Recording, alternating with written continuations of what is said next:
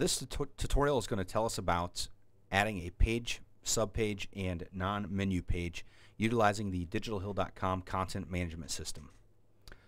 First of all, what we need to do is log into our content management system. So I have it already set up in another tab up here. I'm going to go ahead and click that. Once you're logged in, you'll be logged in noted by the red menu bar at the top that says Digital Hill Content Management Area. If you choose Pages/Sub, then the next one down is Add, Delete, Organize. If you choose that, it opens up a window that allows you to add, edit, and organize your pages and subpages. So the green circle with the plus notes that we have the ability to add a subpage or page. The folder allows us to see what subpages are underneath there, and the red X is the ability to delete that page. So what we're going to do for today's tutorial is log in and create an About Us page underneath Community. So I choose Community. As you can see, there are already two subpages underneath here. If I click on the green circle with the plus, it opens up a text field. I can type in About Us, which allows us to create a page called About Us. I click the blue save icon.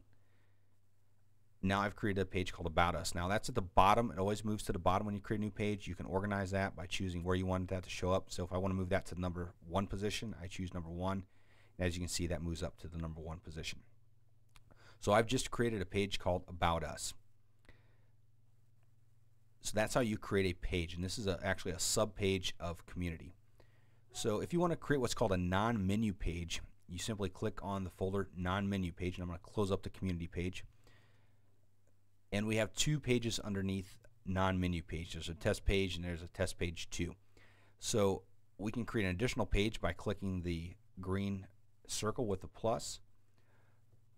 So I'm going to create a page here called Test 3. Real creative with my page titles there. I'm going to save that, and that's how we actually create a subpage underneath non-menu pages. The difference between a non-menu page and a menu page is that, as it states, non-menu pages simply do not show up in your menu. As we created the About Us page underneath Community, that will show up underneath Community. We have a non-menu page called Test 3 that won't show up underneath any menu item. So that's the difference there. So I click Finish here, and if I go up and I can look at my non-menu pages and Test 3, we created that one. If you'll notice, the red icon to the left is red, and that means that is unpublished. When you click that, it'll turn green. That page will be live. Right now we don't want to make that page live.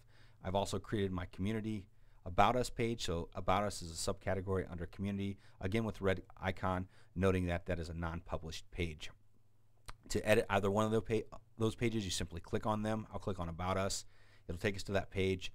We can go ahead and add the content that we see fit within that page. So that's the tutorial on how to add a page or subpage or a non-menu page. Thank you.